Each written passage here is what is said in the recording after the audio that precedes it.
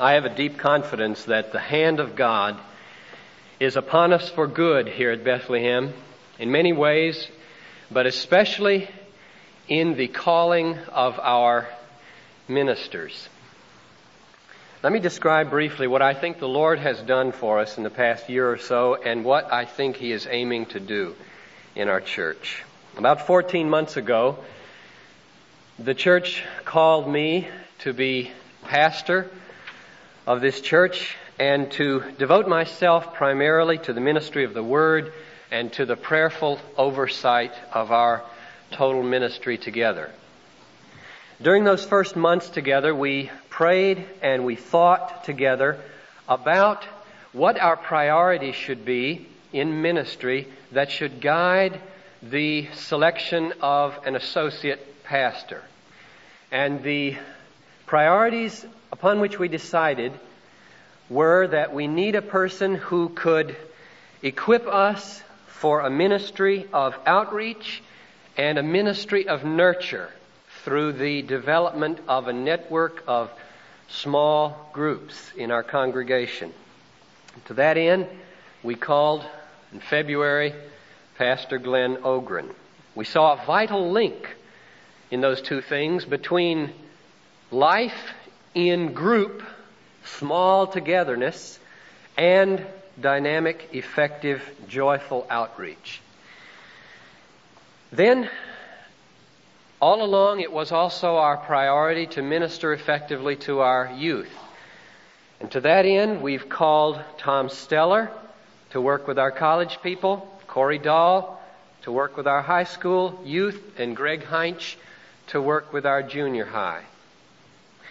At the other end of the spectrum are the elderly, many of whom cannot come to our services because of their ailments, their infirmities, but want very much to feel a part of us and experience as much of the ministry as we can take to them. And to that end, the church, even before I came, sought the help of David Carlson, who works in visitation with those people. And then last month, we added Bruce Leafblad to lead us in the ministry of music and worship. Now, the upshot of this configuration of leaders is that we are in the infant stages of our ministry together. And there is so much potential that lies before us in things that can be done together. And one of the areas in which there is tremendous potential, and the area I want to focus on this morning, is the possibility of the emergence within our congregation of many smaller forms of togetherness. Whatever name you want to use. And Glenn and I have been praying over the past several months as to how to encourage that and what form such a multiplication of groups in this congregation should take. And I'll save our specific suggestions to the end of the message. What I want to do mainly this morning is to provide, as well as I can, a biblical foundation for why we believe it's essential and part of normal Christianity for each of you to be involved in some form of small Christian togetherness and not just big groups and big gatherings. Some kind of spiritually sensitive small group. We are issuing this morning, and will issue in the mail this week, a call to small togetherness. And this morning's effort is simply to give the biblical foundation for that. We're going to continue it next Sunday as a climax to the weekend of joy, to which I hope, by the way, you all plan to come, including the Harvest Festival dinner on Friday night. But this morning, the biblical foundation. We want to look at several passages of Scripture because our hope is that you will sense this call to small togetherness not as a call from men, but as a call from God. And to do that, I think you have to be shown that it comes from Scripture. So let's look together at several texts. The first one I want to direct your attention to is Ephesians chapter 4, verse 11 and 12. Ephesians 4, 11 and 12 is the Magna Carta of church ministry. It's the blueprint, as it were, of the living body of Christ. It's the means by which God intends for His body to become healthy through the health of its cells. Back in verse 8, Paul says that Christ ascended after He was raised from the dead, and in that ascension gave gifts to men. But then in verse 11, those gifts are described in terms of people given to the church.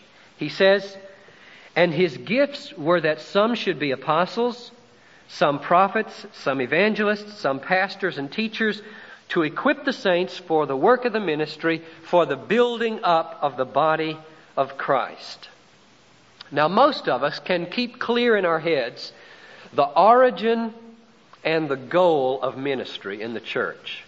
We know that the origin is Christ, who gives gifts and gifted ministers to the church.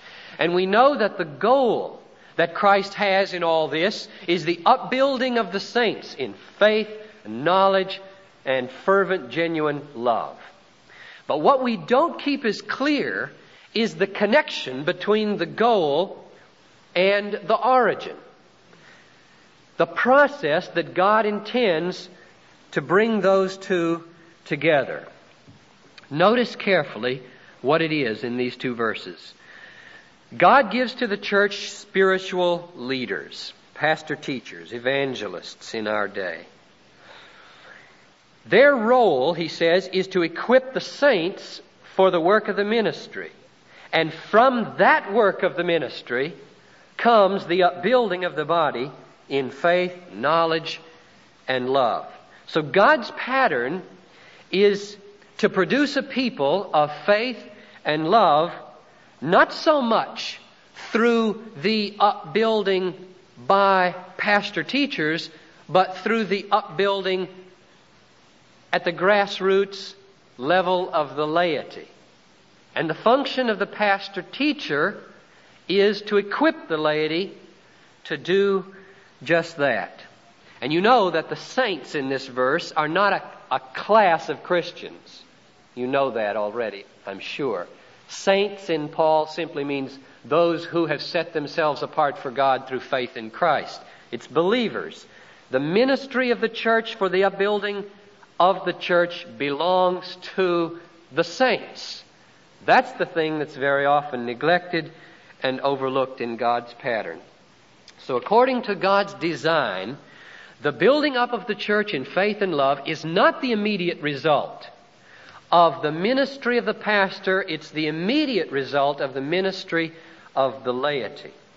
Now, the question that raised for us very practically in our church is whether or not the forms of our togetherness in this church are sufficient to provide an arena in which that kind of ministry is happening and can happen. And Glenn and I are convinced that the answer to that question is no. The forms of togetherness that presently exist are not sufficient to provide an arena in which that ministry can happen. We have 4 basic forms. Sunday morning for high, exalted worship of the Lord. Sunday evening for that multi-generational, more informal time of study and praise and telling one another what the Lord is doing and what we believe He wants to do among us. Sunday school for the inculcation of biblical knowledge. And Wednesday night for larger corporate prayer. And we're convinced that those 4 forms of togetherness are not enough in order to allow for the kind of ministry to happen which the Bible is calling to happen in a text like Ephesians chapter 4, verses 11 and 12. And so the question arises, what shall we do? And our conviction is that we must summon you to a smaller form of togetherness where that sort of thing can happen, where you are free to do the work of the ministry as you're called to do it in the Scripture. Now let's look at several other texts which I think have led believers through the centuries to this conclusion, and repeatedly, especially at the high points of church awakening, have led groups of Christians to band together in smaller groups and pray for one another and encourage one another in the faith. Some people might say, and I think we're inclined to say, well, now isn't that kind of thing really a luxury in the Christian life? Isn't it just for the super spiritual? Isn't normal Christian life something different than that? And this gathering together once a week and praying and sharing and singing, that's just for the far out people. Turn with me to Hebrews chapter 3, verses 12 through 14. I think when people read Hebrews 3, not many stop to realize what this text says is at stake in the mutual admonition and exhortation and warning that takes place among believers. Let's read it together. Hebrews 3, verses 12 through 14.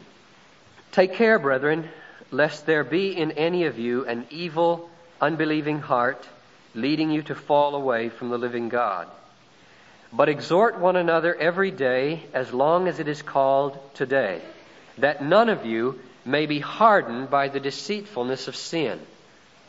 For we share in Christ, or more literally, we have become sharers of Christ, if only we hold our first confidence firm to the end. It happens in churches. It has happened in this church that a person becomes gradually deceived by sin and its attractiveness, slowly becomes hardened to the things of the Spirit, and falls away from the living God into condemnation. Now, I believe in eternal security.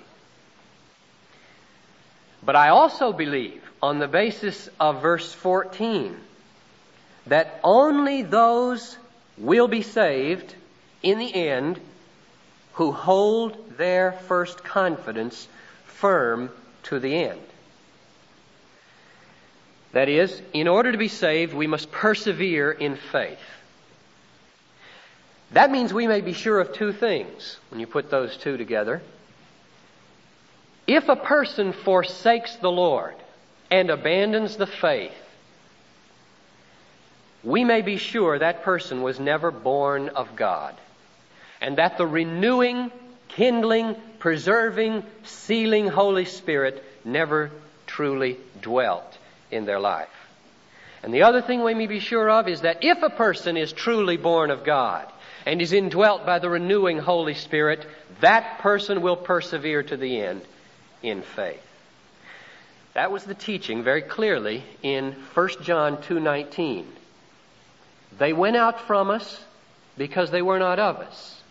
Because if they had been of us, they would not have gone out from us. But since they went out from us, we know that they were not of us. That text teaches very clearly that there is an eternal security for those who are truly of the Lord, but also that in order to be saved, you must persevere to the end in faith. Those who are born of God and have the seed of God within them will fight the fight of faith successfully to the end, and therefore bear witness to their regeneration. You can tell whether someone has learned their doctrine of eternal security from the Bible or not by whether they say that eternal security makes warnings and exhortations superfluous. If a person says, I'm eternally secure, I have believed in Jesus, therefore you need not warn me about falling away, and you need not exhort me to persevere to the end in faith, that person has not learned his doctrine from the Scriptures. But if he says, I believe with all my heart and am truly and deeply and restfully confident that the Lord will cause me to persevere to the end in faith.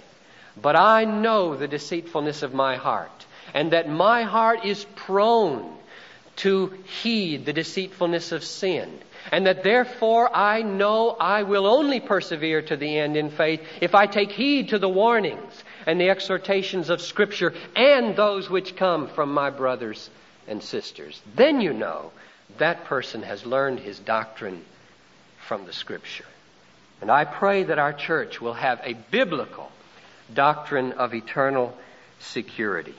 Now, the upshot of this for our purpose this morning is that God's wise way, His design to cause His people to persevere to the end in faith and so be saved at the judgment day, is to bring about among the members a daily, constant, mutual exhortation to believe. That's what the text is teaching. His way to keep His sheep secure is through regular warnings against falling away, exhortations to trust in Christ. That, of course, has tremendous implications for the way I preach. I'm sure you've all known that already. But notice the text does not say, take care, pastors, to exhort your people daily. It says, take care, brothers, take care, sisters, to exhort one another every day, as long as it is called today, lest there be in any of you an evil, unbelieving heart. Christ gives pastors to the church. The pastors equip the saints. The saints do the work of the ministry, which means they exhort one another. You exhort one another every day, so that faith is built up, secured, and perseveres to the end. You become God's instruments in causing each other to persevere. Eternal security is a community project. You are responsible for the eternal salvation of professing believers in this church. And we do not know whose destiny hangs on a choice word fitly spoken in a moment of earnestness from our very lips. You see what's at stake in the ministry of the laity according to Hebrews chapter 3? Now, how is that kind of ministry going to happen at Bethlehem? We believe that without the emergence of many smaller groups, it isn't going to happen. At least it isn't going to happen to the degree that New Testament Christianity is commending it to happen. You can't give or receive the kind of pointed and fitting exhortation and warning and encouragement that is perfectly suited to a person's need when you're on the run and you only have casual acquaintances. It's not enough. It's just not enough to have it given from the pulpit. We need to know each other. We need to form abiding, deep, trusting relationships with other believers in this church. You can't speak a word fitly spoken for exhortation if you don't know people. And if you don't meet regularly, you can't know them. You don't get to know people by passing on Sunday morning, even in Sunday school. Therefore, we believe it's essential that all of us seek the kind of regular, smaller togetherness where the ministry of the saints can happen. Now, when the saints do the work of the ministry, the goal is not only the strengthening and the preservation of faith to the end so that we will be saved. The goal is also the stirring up of one another to love and good works. Out of these groups, we envision that ministry outward will happen. Love is the aim of faith. Faith works through love. Paul says it works its way out into the community. The groups are never an end in themselves. Hebrews chapter 10, if you'd like to flip over to Hebrews 10, 24 and 25. The writer exhorts us like this.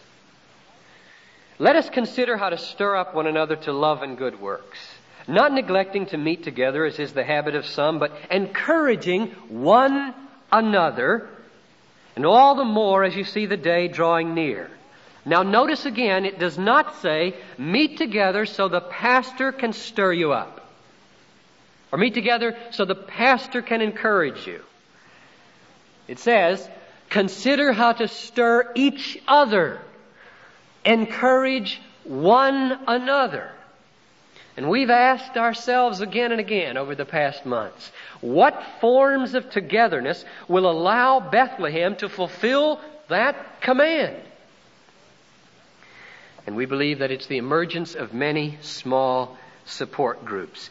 History has shown, from the beginning of the New Testament right on to our own day, that the way God works to stir His people up to love and mission and vision is to often gather together smaller bands of praying people who lay themselves open to the leadership of God's Spirit, and then who get a vision for service and work together to bring it about.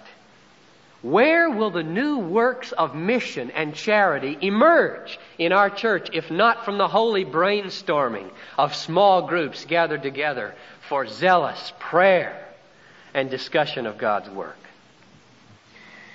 But not only vision for love is given in such groups as people meet in the Holy Spirit, but also strength to keep on loving. It is not easy to love for 60 years unrelentingly and do good works for a whole lifetime. It is not easy.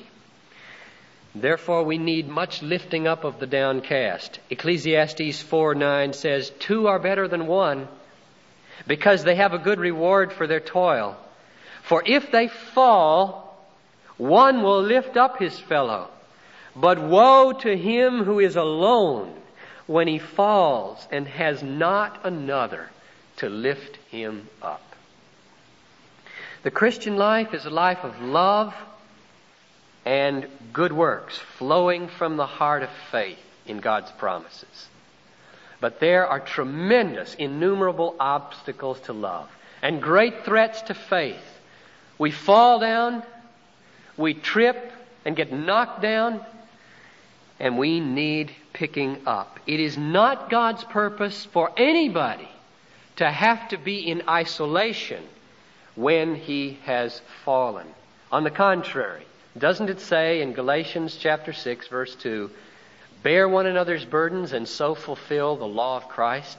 It is a law in the Savior's kingdom, a sweet law in the Savior's kingdom, that nobody, married or unmarried, man or woman, young or old, nobody be alone in the bearing of their crushing load.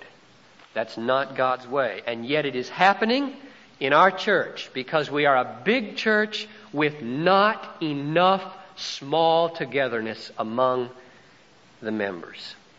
In order to obey the law of Christ, we believe that one must build close, trusting relationships. Otherwise, you don't even know the burdens. Do you know the burdens of anybody near you? And if you don't know them, there is no way then you can begin to share their weight. And we believe that those relationships can only be formed in small, regular groups of believers. Now, one of the burdens of life that we have to bear and ought not bear alone, and that often makes us physically ill, it is so grinding, and which hinders love and good works, is hidden sin. And that's why James 5:16 tells us, confess your sins to one another and pray for one another that you may be healed. Now, where in the world is that going to happen? Where are we going to feel free to confess our sins to one another? The answer is surely only in smaller forms of togetherness, where people have won our trust and who know us and who have committed themselves to us with an authentic accountability that we can bank on like a rock. There you might feel free to confess your sins and have them share that load and help you overcome it. And what about praying for each other? The larger the group, the more impersonal the prayer. But are not the most burdensome, crushing needs for prayer the most personal? Where then will it happen if we are to obey the command in James 5:16? We believe it will only happen as believers gather together in smaller, regular forms of togetherness. One might suggest, well, I can pray for a person's need that they whisper to me in passing at home alone. Yes, you can and you should. But if we forsake that banding together in prayer, here's what we miss. If 2 or 3 of you agree on earth about anything they ask, it will be done for them by my Father in heaven. For where 2 or 3 are gathered in my name, there am I in their midst. Do we need any other incentive to get together to work for each other's faith and love to the glory of our Savior's name than that He will be with us? And I take that to mean with us in a way that He is not with us when we are alone. It is unique, it is powerful, it is special and obvious. Is it any wonder then that Jesus always sent His disciples out 2 by 2? The 12 in Mark 6, the 70 in Luke 10. That Paul always traveled with his Silas, his Barnabas, his Luke, his Timothy. And that even in the 12, Jesus saw fit to breed and cultivate that core of affection in the 3, Peter, James, and John. In summary then, the biblical basis for developing smaller forms of togetherness in our church is that God intends for ministry to be done by the saints. He intends for you, as you are equipped by the pastor teachers, to build one another up through mutual exhortation and encouragement and warning. The aim of that is to build up faith and love. And God's way is that human support and human encouragement be used to sustain faith and to overcome the hindrances to love. And that kind of mutually caring ministry does not happen in large groups. It only happens when smaller groups emerge in a church. Now let me conclude with some practical suggestions and examples. Our aim is to be as flexible as possible in our encouragement of small groups. There is no one kind or one frequency or one size or one format of group that will meet everybody's needs. We're happy to let the Word of God and the Spirit of God go to work on you and move you to each other in the creation of groups that we may not have even dreamed of. We're not going to lay one form on the whole congregation. For example, just to mention some of the most obvious ones, I can imagine a group of housewives meeting together for lunch and prayer once a week. I can see 3 or 4 businessmen gathering together for breakfast to pray together and to talk about the concerns of the day. I can see a group of high school students meeting together after school or in the evening to talk about the problems of being Christian in school and then praying for one another's difficulties. I can see a group of couples or a group of singles or a mixed group gathering together once a week or every other week in a home in the evening to perhaps read a pertinent book together or discuss mutual concerns and then to pray together. And on the list of kinds of small togetherness could go. I'll be writing in the Star this week what I think some of the essentials are to every group, because I don't have time to do that this morning. So pick up on that whenever you get the Star. Let me close with some examples from my own experience. When I was in seminary, I was in 4 groups at one time. They overlapped, at least. On the one hand, our Sunday school class, which is a big group of couples, the men gathered together for prayer in the morning. I remember riding my bike at 7:30 in the morning to Jim Keener's apartment. And we would pray for just a half an hour, only pray. And we prayed about those things that day which were a threat to our faith and our peace in the Lord, and some ministry that we had. The other group 5 or 6 of us met once a week, one semester, in Professor Dr. Fuller's office to pray for him, and for him to pray for us, and for us to pray for each other, for the unique kinds of concerns that seminarians have to struggle with as they encounter all kinds of new things in theology and in the Word. The third group that I was in was my senior year, the last semester. Marcia Sayre and Brian Reed and I went up to the 3rd floor of Peyton Hall in an empty classroom on Monday morning, and for an hour we talked about how uncertain we were of what it would be like after graduation. We didn't know what was coming. None of us had a call. None of us knew what God wanted us to do. And to that end, and that end only, we prayed for each other. Marcia's a missionary now in the Near East. Brian's a pastor in Southern California. And the other group was that I was very privileged with another group of guys to meet with our pastor once a week for several months for breakfast, to talk about his concerns and to let him share with us some of his burdens. Today, we're friends with people from every one of those groups 10 years later. And those times I look back on as absolutely crucial in my education and development. And today, I haven't lost that same desire for those kinds of relationships, nor that need. So today I'm in 3 groups, and I'll tell you what they are. And you can pray about them. Number 1, our staff meets on Wednesday at noon to share in the Word, talk about the ministry, and pray together.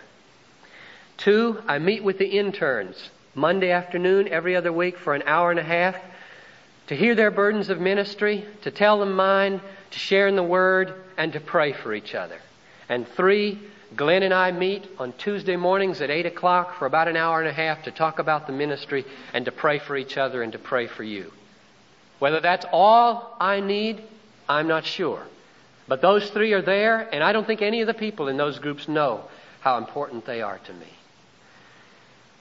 I encourage you very much as we conclude to pray about what the Lord wants you to do. There's one final example that might encourage some of you. It was a great godsend to me because it wasn't planned in the least. Noelle, my wife, Mavis, Glenn's wife, and June, Bruce's wife, quite independently of any of my leading, have already decided to meet together every other week or so for their kinds of unique concerns and to pray together. I hope that happens in your life. Shall we stand? Lord, I know that for these kinds of small forms of togetherness to emerge and emerge fruitfully, your Spirit must lay it on the people's hearts. And only if this is a word from you, as seen in the Scripture, will that happen. And I pray that they have seen it is not my idea, nor Glenn's. It is from the Lord. Many of us has tasted the sweetness and the power of such forms of togetherness. Lay it on us all, I pray. I pray that our men will band together in small forms of togetherness and pray for one another. And our women and couples and singles and old and young and all kinds of mixtures and configurations. Lord, my main concern is that people leave this morning praying for leadership. Let them not rush headlong into the formation of a group. Let them wait, read the star, read the card, pray all week, and lay themselves open to you and what you would have them do. And then, Lord, begin to fit them together with people that can minister to each other beautifully. I ask that you do it for your great name's sake and for our great good. In Jesus' name, amen.